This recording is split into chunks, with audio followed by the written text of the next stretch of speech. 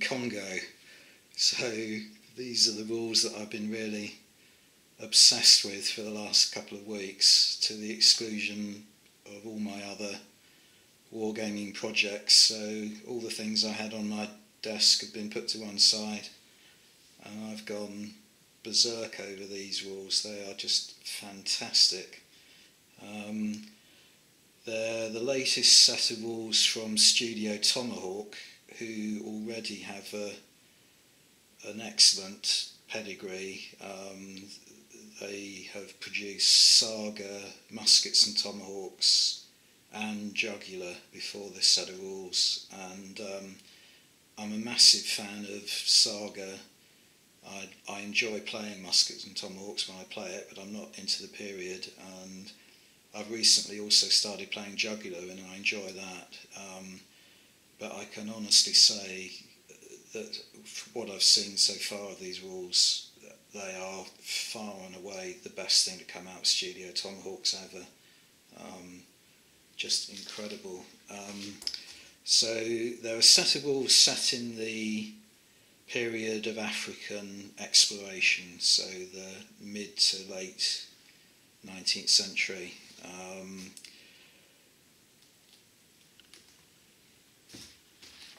Absolutely fantastic layout and presentation of the rules. This book is just a joy to look at, and the rules themselves I've had a read through once. Very kind of exciting. You can tell the main player at Studiotomahawks is a guy called Alex Bushell, and you can see his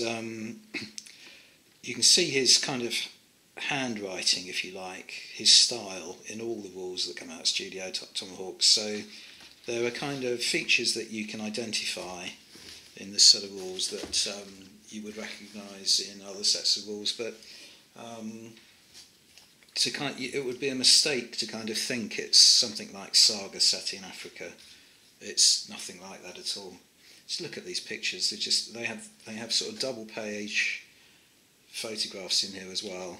I mean, and this admittedly, some rules that could be the eye candy that distracts you from flaws in the text, but the text matches the quality of the pictures. I can assure you, it's just amazing. So with the rules, you get the rules themselves, and it's a kind of odd mix of mechanisms. It's a card-driven game, so you get a stack of cards. Unlike Jugular, where you need one stack of cards per player, this is a two-player game, so you get two different card colouring backings there. So the one deck of cards is enough for the game. You don't need to get any extra cards, and as far as I can tell, there is nothing in here to allow you to play with more than two players. So unlike Saga, you can't go up to four players. But I was thinking about this, and I don't see, if you were to buy yourself another set of cards, I don't think they're sold separately from the rule set. But I don't think it would be impossible to play with four players. I don't know. So you have two sets of cards in here, and each player's cards are divided into two types. So you have 7 cards that are what are known as action cards. Just look at the sort of clever, characterful descriptions on these cards. And each turn, you have 7 cards there. That's a separate card. I forget what that is. Forgive me. You have to forgive me. I forget what that is. Each turn, you pick 3 of the 7 cards. So these are kind of always face up. They're always available for the player to view, and you deliberately choose 3 particular cards out of these 7. And then the turn is divided into action steps. So there are 3 action steps, and for each action step you play one of these cards. And what they allow you to do is, that one there, for instance, is a movement, so it allows you to move 2 groups. Not sure what that symbol is. I think it might be melee, not sure. So that card there would allow you to melee, possibly. No, forget that. I'll have to reread the rules. It's not melee, but it's something else. That one there, for instance, allows you to move with one group and shoot with a group. Doesn't have to be the same group. And then the other cards are all face down, so you shuffle these so they're randomised, but these are totem cards, and the totems allow you to add extra die rolls to shooting actions, melee actions, that kind of thing, or extra movement distances. So you keep them in your hand and you play them. These ones allow you to make 1 extra action than what is on the card that you've got there. So you keep them in your hand and you play them when appropriate.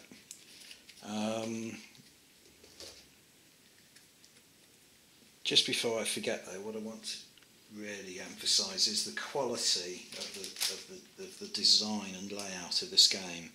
So there are scenarios, but you won't find them at the back of the book. And the reason for that is that they've done something really clever, which is to print the scenarios out on separate sheets.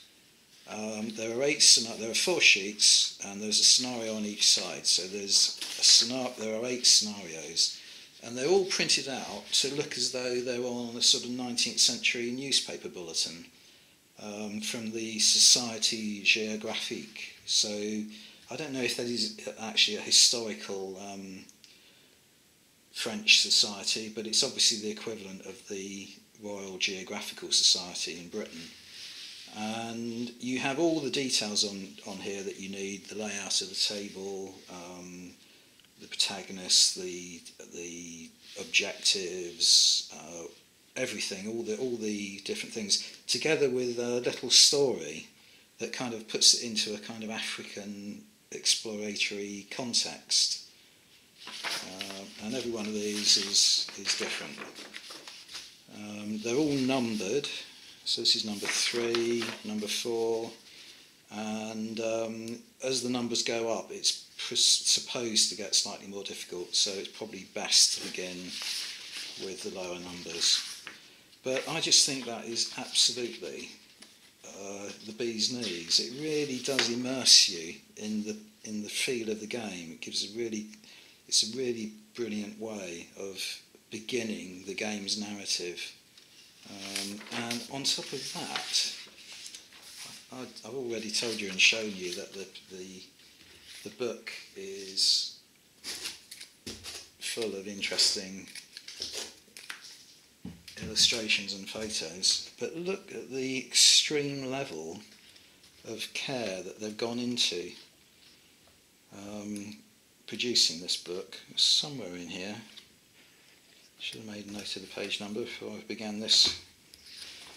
There, that one there. I don't know if I can bring that closer. This is a really lovely photo of some figures on a steamship going down the Congo, presumably, or an African river.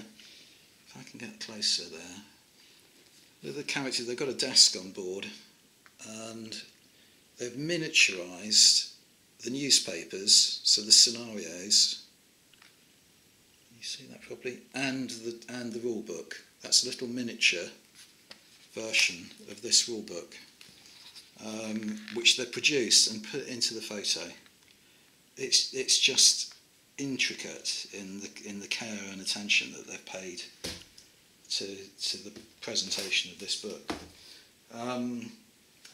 Right, so as well as the cards, you also play with tokens. So all these tokens, you break out, these ones as well, and you put them into a bag, and you draw them from the bag when certain circumstances arise. So, for instance, if you make a hasty move, or you you fight in a melee and things like that, you draw one of these tokens at random, and you can only have a maximum of 4 tokens in your hand at any one time, but each one will reduce the effectiveness of a particular action. So, for instance, these reduce the effectiveness of your movement, these of your fighting, these of your shooting, and the more you collect of one type, the more that particular type of action will deteriorate, which is a nice, clever idea as well. And these red ones here with the palm prints, these are panic tokens, which are in with the stress tokens, and if you draw one of those, then it really scuppers you for the turn, but at the end of the turn you put it back in the bag. These ones you get rid of in a kind of similar way to restoring your morale. There's actions that can do that. You might have noticed that there are movement sticks in here. So players of Saga will be familiar with this kind of mechanism. There are only 3 different lengths though, not 4. In Saga you have long, medium, short and very short. In this game you have long, medium and 2 shorts. And the 2 shorts are used. A normal move is short, but you can make an action, it's called step out, where you can add that one to that one, so you can make a sort of curved move and a hastier move. So that's a nice little alteration to the Saga rules. And another thing that's interesting is that these movement sticks are of a particular 25mm width. And the reason for that is, in some circumstances when you're looking at line of sight or shooting, this stick has to be able to cover the base entirely. And what that means is that, unlike in Saga, the base sizing is important, and you're obliged to put the figures onto a 25mm base. Anything smaller, and it would be much easier for the stick to cover them, and anything larger, and it would be impossible for the stick to cover them. So it would be an illegal base size. So 25mm rounded bases for all the figures in your faction. Let's give you a look at another page while I put you on.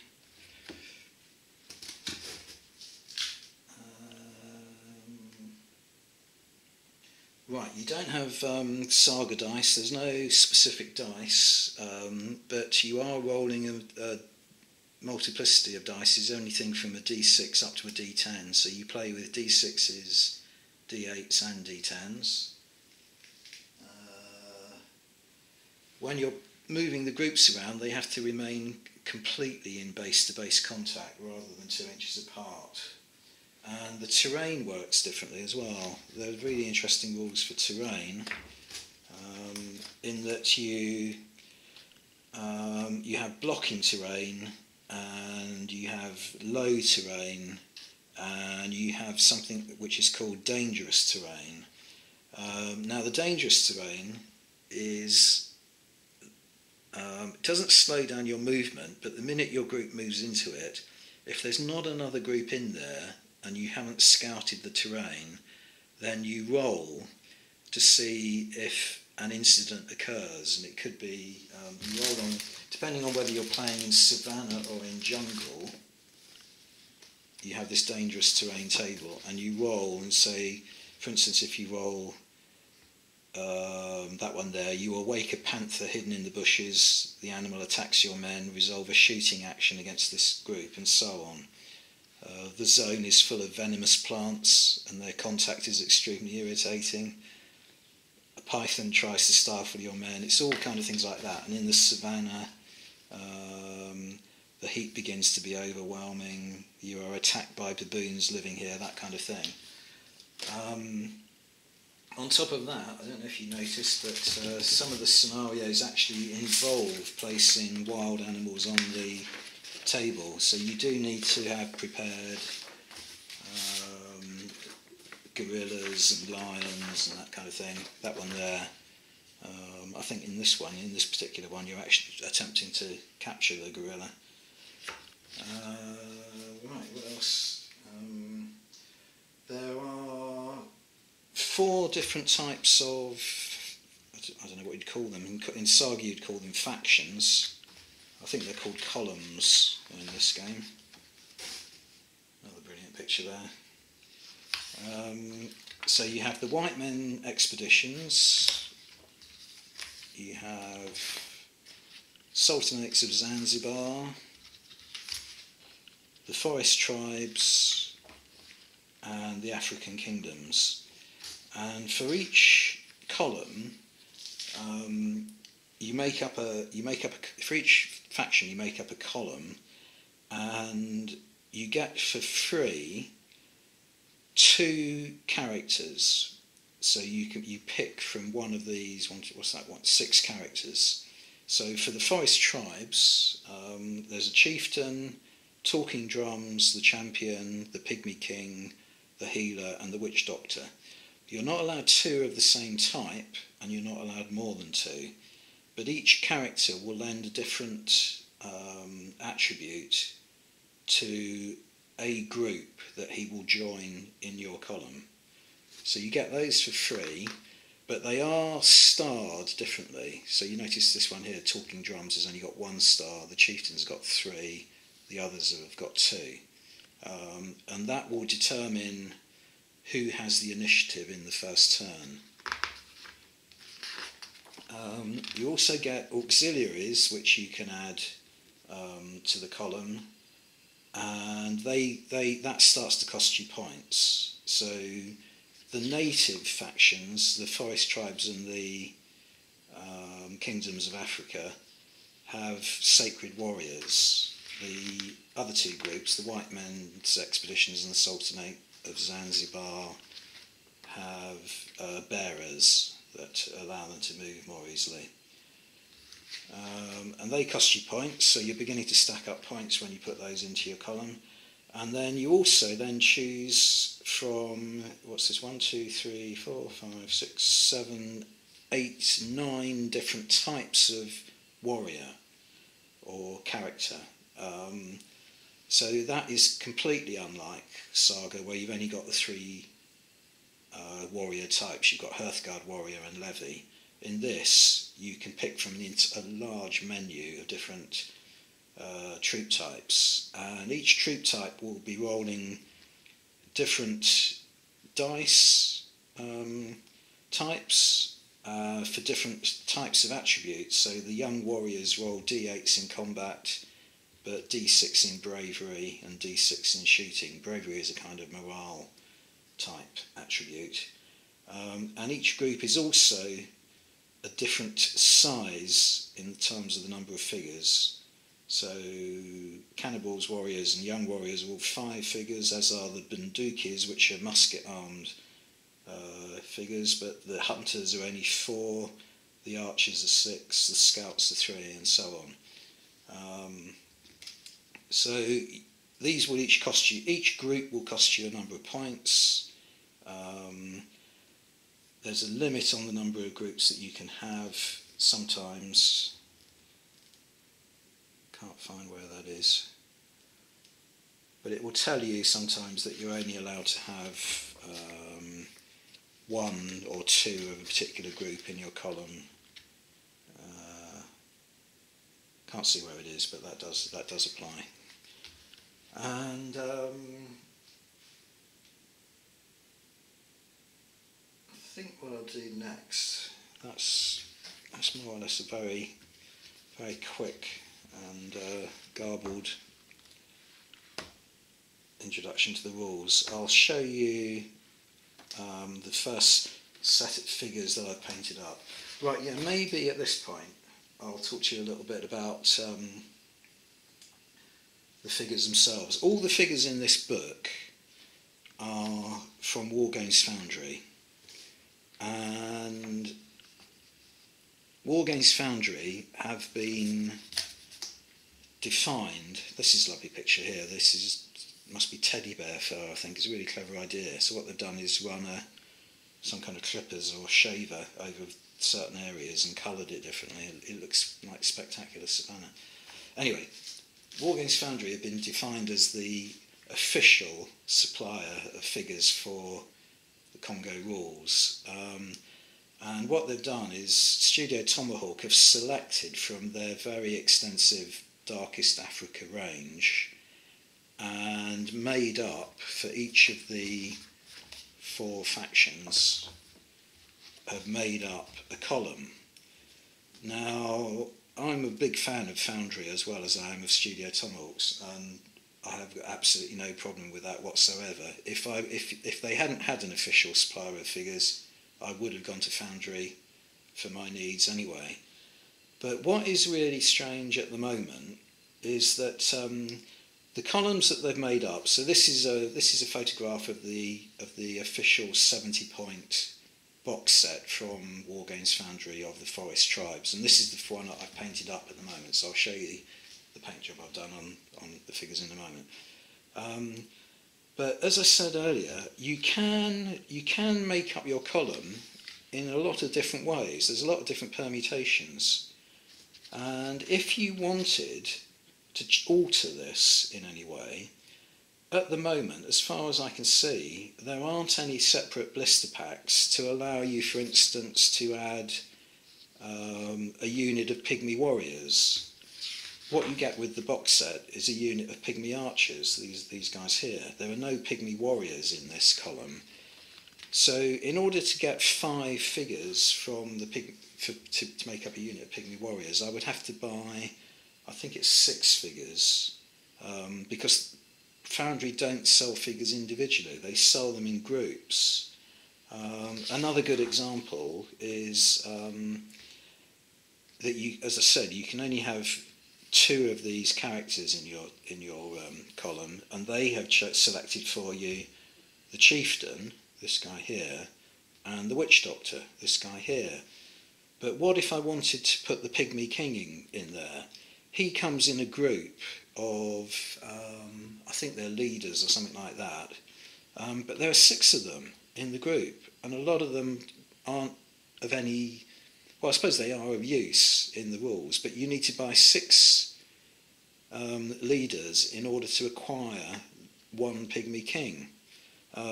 This guy here, the healer, he comes in a group of witch doctors, which includes this guy here, but also includes a lot of other witch doctors. The African kingdoms have got this witch doctor here with the venomous snake in his hand, but there are 3 other witch doctors as well. So what I'm trying to say is it's quite hard to kind of, at the moment, I'm sure things will change as the game gets going. It's quite hard to supplement your column once you've got the basic 70 points, because 70 points is the minimum. It's a bit like the 4-point box sets that Gripping Beasts have for Saga. 4 points is a sort of small game, and you're going to need more to play Saga. And you could play a game with 70 points of this, but the scenarios are all suggest columns of between 70 and 100. And as I say, as I just said, made the remark before, as the game gets going. But the thing that absolutely does stagger me about these rules, or the way they've been announced, is that there's been nothing. There's an official Studiotomahawks forum, and for a long time there's been the odd thread saying what's happening to the rules, when are they coming out. There's been no official announcement that the rules are out now. Someone just published on the forum a link to the Wargames Foundry site showing that they had released the rules and had put together the box sets, but nothing, not a whisper from Studiotomahawks themselves. And there's also the official forum is broken into sections that include Saga, Jugular and Muskets and Tomahawks. There's nothing in there to suggest that they're going to add a section for the Congo rules. And it is necessary. It is nice to have a forum where you can discuss rules and post up your pictures, but the Studio Tomahawk's official forum also includes a section, once you're registered, you have access to something called the Armoury, where you can download quick reference sheets and tokens and special rules for special characters, all that kind of thing. So they are going to have to do something about that. And I do wonder what's going on. And the reason I say that, is there any kind of political element to this in terms of the relationships between Studiotomahawk and Gripping Beast and Wargames Foundry, in that Gripping Beast do have quite a large presence on the official Studiotomahawk's forum, and is there a problem with Wargames Foundry also having a similar access to the forum? I don't know, I'm only speculating, but it does seem odd to me that Gripping Beast market figures produced by North Star for musket and tomahawks, but they're clearly not going to be able to do the same thing for the figures from Wargames Foundry. So there's a little bit of a splintering of the factions, if you will. I don't know. Maybe I'm just second guessing what's going on, and it'll all settle down. But to reiterate, these are far and away the best thing ever to have come out of Studiotomahawks, and they should be broadcasting it from the rooftops. It's come out with a very low profile start, and it deserves way more. And another kind of semi-political issue is that Wargames Foundry are producing box sets, but you can also buy these rules from North Star, and across the Atlantic in the US you can buy them from Brigade Games, and both Brigade Games and North Star have their own range of figures for Darkest Africa, and they have made up their own box sets so that you can make up the figures that you need from their ranges. So in a way, what is the point of having an official supplier to the rules? I don't understand. Unless Wargames Foundry are going to change the way that they produce their rules, then it seems to me there's no point in them actually being the official supplier, unless they're going to change the way they produce their figures, I mean.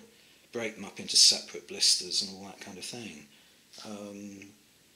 Because what they've done at the moment is they've taken a lot of these... This is an old catalogue from Wargames Foundry that includes it's the Victoriana range, but it includes their Darkest Africa figures. To give you an idea of what they've done, they've simply renamed a lot of their figures. So this guy here, the Reporter, is actually the figure that used to represent Richard Francis Burton, the explorer. See if I can find him in here.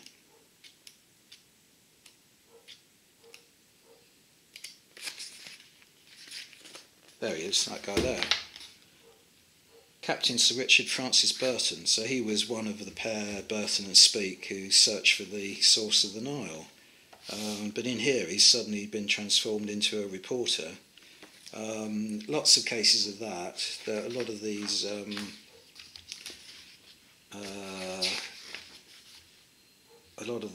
adventurers were all named adventurers in the original range, and now they've simply been transformed into adventurers, generic adventurers, which is fine. You can do that. But what I'm trying to say is that they're going to have to rejig their entire range, and they have gone through so many different iterations in the past, Wargames Foundry, with cobblestone figures coming and going and breaking off onto separate websites and things, that it's going to be quite a difficult logistical exercise for them, I would have thought.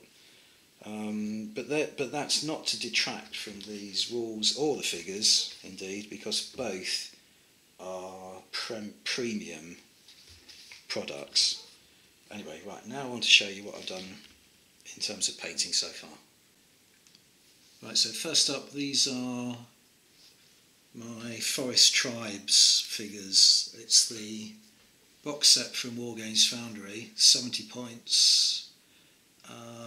I bought everything that I could, went a little bit mad, and Wargames Foundry do a box set for each faction, and they also do a fifth box set which is all the additional figures and so on that you'll need for any of the scenarios. So they do a gorilla, it's either 1 or 2 lions, a couple of crocodiles, bearers, hostages, special characters such as missionaries that turn up in some of the scenarios.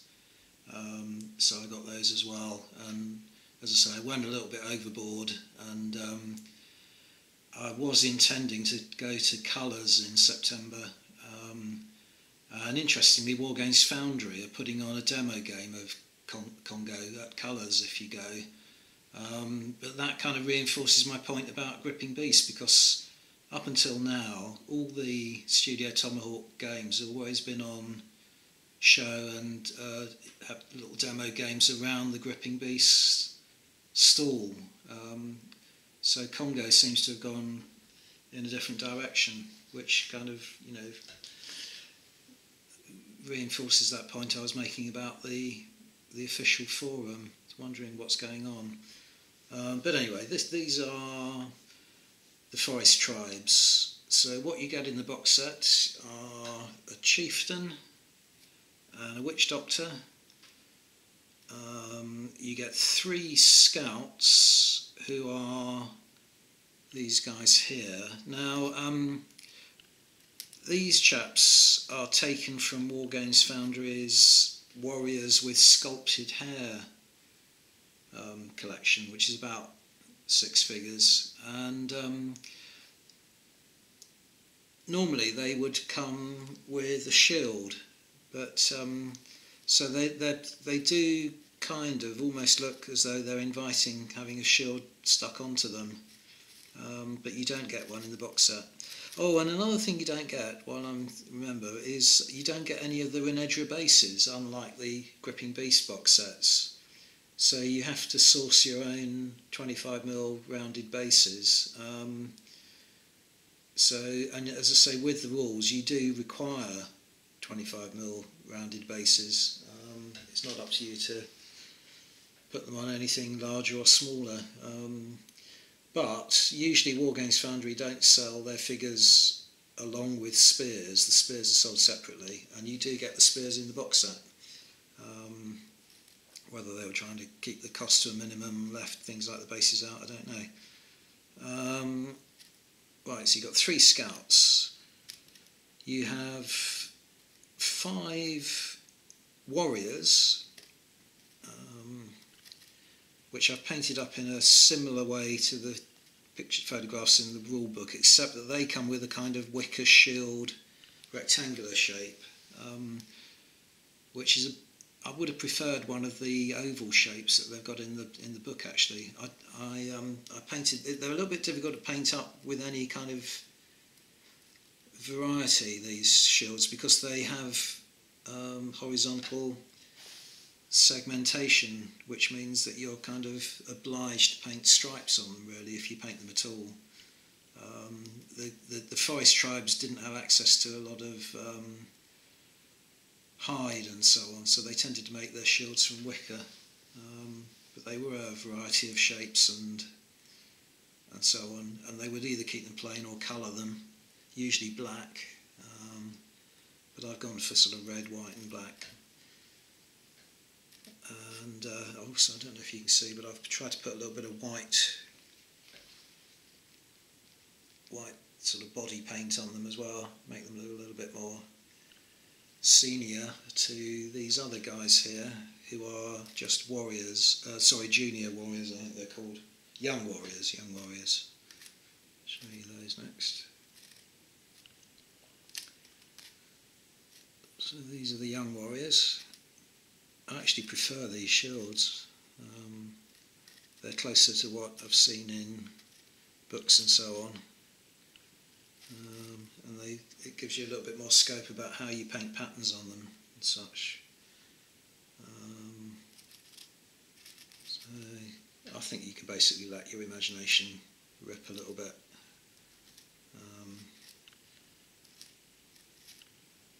Right, so they're young warriors. Then you've got a unit of what are they called? Bundukis, which are 5 figures with muskets. Apparently muskets were preferred over rifles as they were easier to maintain in the sort of humid conditions.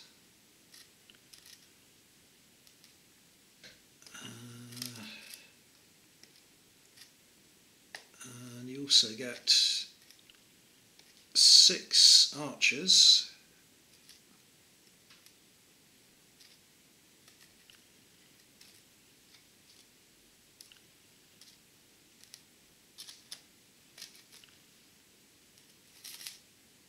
That's the archers. And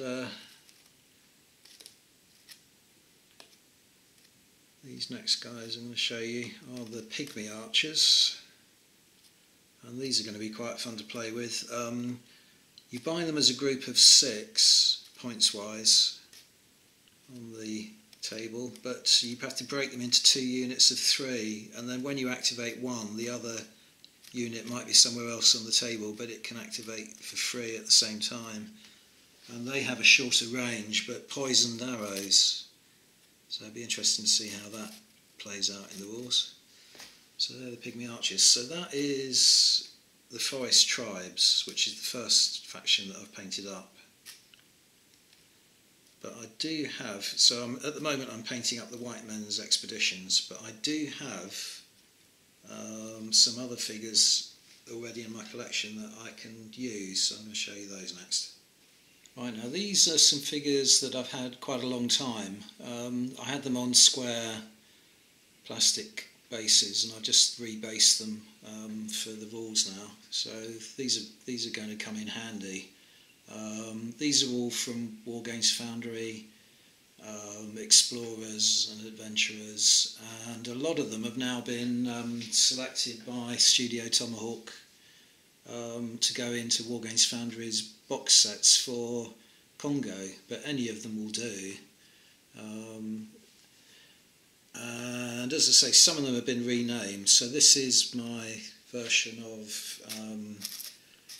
Sir Richard Francis Burton, who is now the reporter in Congo, and I think, if I remember rightly, this guy here, yeah, this was John Henning Speke, who was Burton's companion on their first expedition to search for the source of the Nile. But you know, there's no reason why you can't use him as a generic adventurer, and I believe you're allowed to have 2 groups of 3 adventurers in the White Men's Expedition column, so that will allow me to use 6 of these figures. This chap here is the one who is actually used as the explorer, so he is the sort of leader of the White Men's Expedition, so that is a 7th figure that I'll be able to use. A lot of them, this guy here is another one that's been selected, but he was originally called Capitaine Crapaud, I think, sort of given him a sort of French sounding name in the original rules, in the original range, but they're all perfectly fine to use, so it's given me a bit of a head start. And it will also, if I paint up, which I am doing at the moment, the White Men's Expedition column, that would be 70 points, and then these guys will be additional points, so I'll have a larger warband. So I'm quite chuffed about that. One of the things that I differ from a lot of wargamers, well, I don't differ in that I buy a lot and I have a huge lead mountain, but I never ever get rid of things. because it always comes around again and you can use the figures. So I've had these about 20 years. If you get things when you can afford them, is my motto, because I certainly couldn't afford to buy a lot of stuff nowadays, and keep them, and at some stage or another they might well come in handy. So I'm quite pleased that I've had these all these years. I originally bought them for a game. There was a game called Bogatan, which was a game where you went searching for dinosaurs in a kind of lost world kind of setting. So I had them as the hunters in that. But as I say, they're straight out of Darkest Africa's, Wargames Foundry's Darkest Africa range, so they'll be perfect for this new set of rules. And then next thing I want to show you is on a similar theme. So this is a little Victorian river steamer, which I bought at the same time as the Bogatan, as the figures I had for the rules Bogatan, and Bogatan was sold by a company called the Honourable Lead Boiler Suit Company, which is a bit of a mouthful. They're still around, but they don't produce this steamer anymore, which is a bit of a pity. They've got some river boats which are kind of more heavily armed things, and really suitable for a slightly later period, the sort of Edwardian period going up to the First World War.